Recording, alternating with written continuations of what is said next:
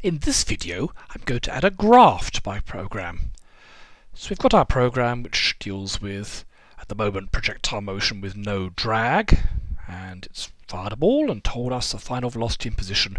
But let's try and get a graph of, say, the height versus time or the trajectory of the object. So let's add some space up here. Set up graph. If we want our graph to be savable and to have labels, we need to define the graph ahead of time, which is done with a graph command. Let's call it, I don't know, my plot equals, and we're going to use the graph command, and then we give it various options. And one option will be the X title, which is whatever is going to be labeled at the bottom of the graph, equals, in quotes, and let's say we want to have time here in seconds, and we'll have a Y title, which is the Y-axis label, and that's going to be height, meters.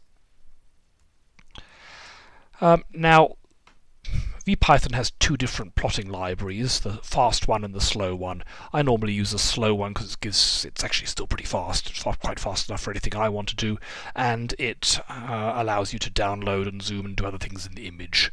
So what that means is we're going to turn fast off. So it's fast equals false with a capital F. That means don't do the fast, which means do the slow. Okay, so that's going to give us our graph with our labels. And then we want a line to go on the graph. So I can call it line, for example. And this is going to be called a G-curve. There are also commands other than G-curve for a set of points or error bars and things like this. But here we are, a nice continuous curve will do us for this. And we'll give it a color.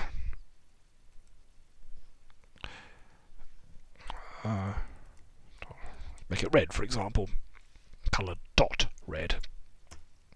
Okay, so that's created a line. The line has no points at the moment.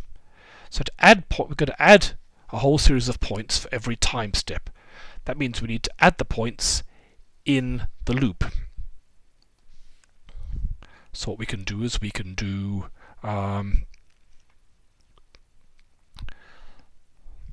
we called our line line. So line dot plot adds a point to our line, and we want to add the time, and we want to add the height of the ball, which is going to be ball dot pos dot y, the y component of the position of the ball.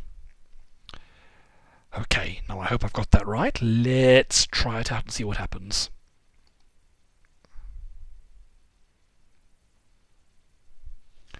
And I think that pretty much worked.